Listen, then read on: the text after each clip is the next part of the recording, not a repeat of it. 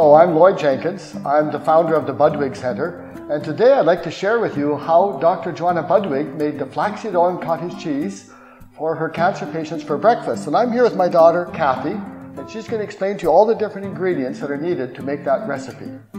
Hello, that's right. Today, in addition to preparing the Budwig Muesli as you've seen previously, we're going to add some raw honey and some fresh milk. So let's start preparing the recipe.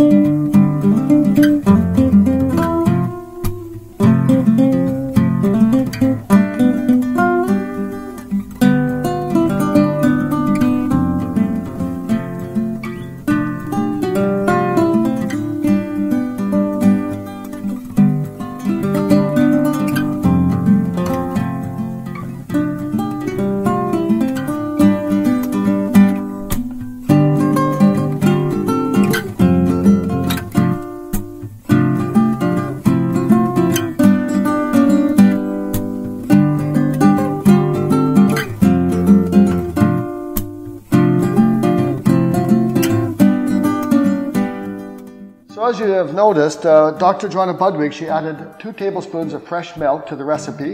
And this is very important because it makes it easier to digest into the intestinal walls. And another thing too is that it gives a nice texture, kind of like a mousse. Now it's interesting that she didn't encourage any other dairy other than this flaxseed oil and cottage cheese mixture. And we don't encourage it either at the Budwig Center. Now, quark. Why did Dr. Joanna Budwig use quark? Because it contains a high level of sulfurated proteins, and it also has the positive electrical charge, which is very important because when you combine that with the flaxseed oil that has the negative electrical charge, the two together make it very easy to enter into the cells.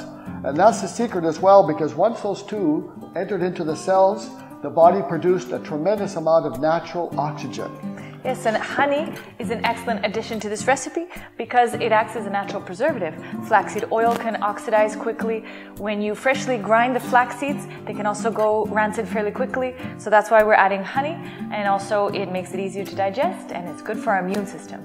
So we hope that you enjoyed this recipe, that it's been helpful. We thank you for watching.